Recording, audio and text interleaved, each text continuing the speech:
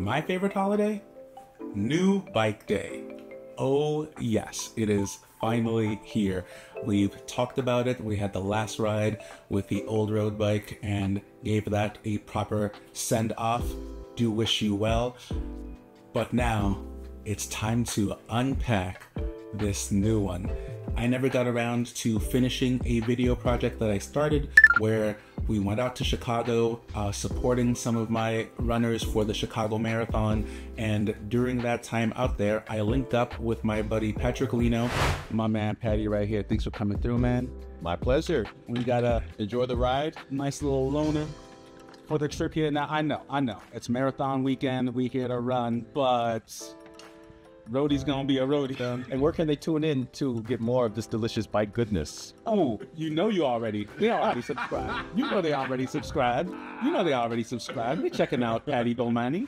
If you don't know him, My name is Patrick Lino, and I am a cyclist here in the Chicagoland area who builds bikes, who does bike reviews. and he happens to ride the same frame size. So while I was out there, reached out, and Pat was so kind to set me up, and while riding it, I absolutely fell in love with it. Had a conversation, one thing led to another, and boom, I bought that bike. And now that it's here, I'd love to walk you through what it is, putting it together, and what we're going to do with it. Check it out.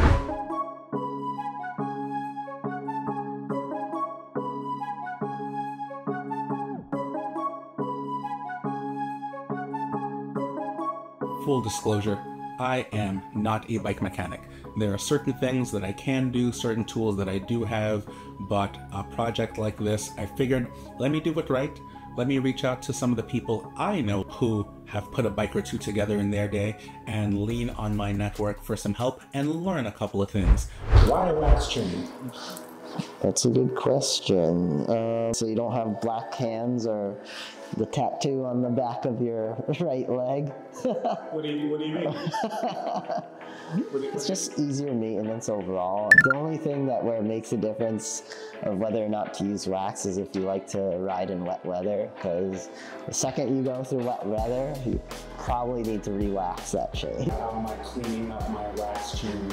You don't, because all the stuff would either probably bounced off the wax, and when you do need to re-wax, all you have to do is just dip it into hot boiling water and the wax will melt off and release the chain again. And then you dip it back in. That's it.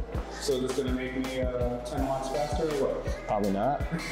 But a clean bike is a fast bike, and this you keep it clean, so let's do it. Exactly. You'll probably get more life out of your chain rings and your cassette, especially as bike components get more and more expensive.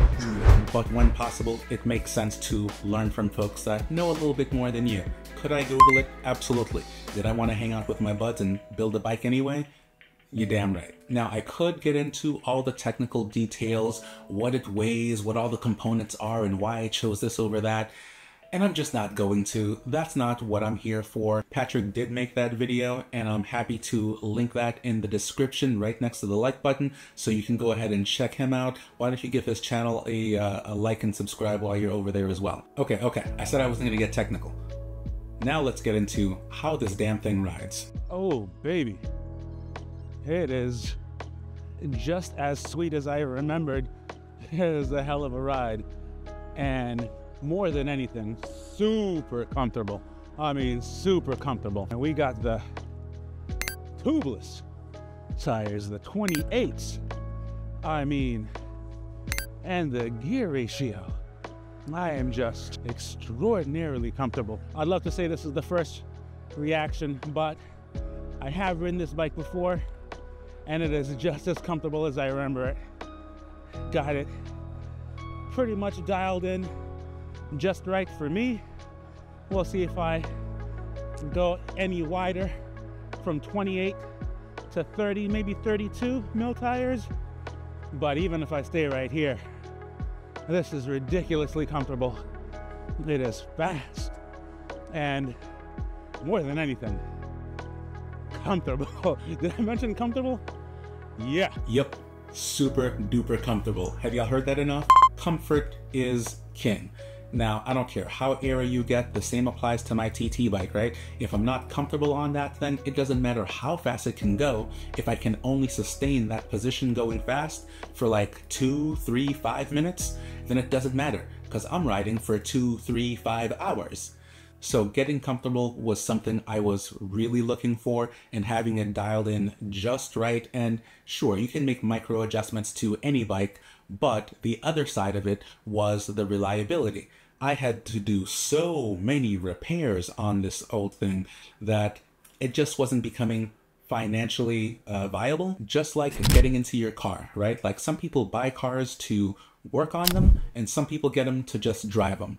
And don't get me wrong, I do like working on bikes, I do like learning and tinkering with bikes, but to a point, I just want to be able to take that thing out of the garage, ride the piss out of it, give it a wipe down, and ride it some more. You know what I'm saying? Not only will this one be replacing my outgoing road bike, it will also kind of fill a void where I don't really have anything specifically for gravel.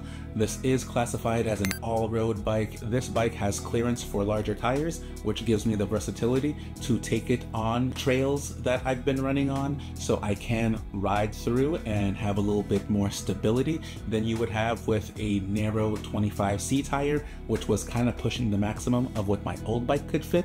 I don't see a lot of gravel riding in my future, but I do have the option to scale up and expand to that depending on where life takes me. But for anything chunkier than light gravel, I've got my mountain bike. And that bike is still very well loved. It is not an extreme downhill bike, it is a cross-country mountain bike, but at the same time, I am fine being slightly underbiked, and for the non-cyclists amongst us, that just means I'll have to work a little harder to get to the same place versus a specific downhill bike has chunkier tires, better suspension that you can just glide over everything.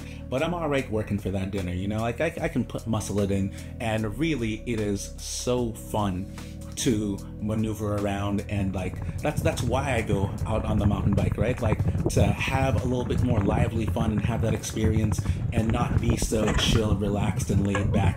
The last bike, maybe my favorite bike, is the TT bike, and I don't ride that a lot often because it's not a ride a lot often kind of bike.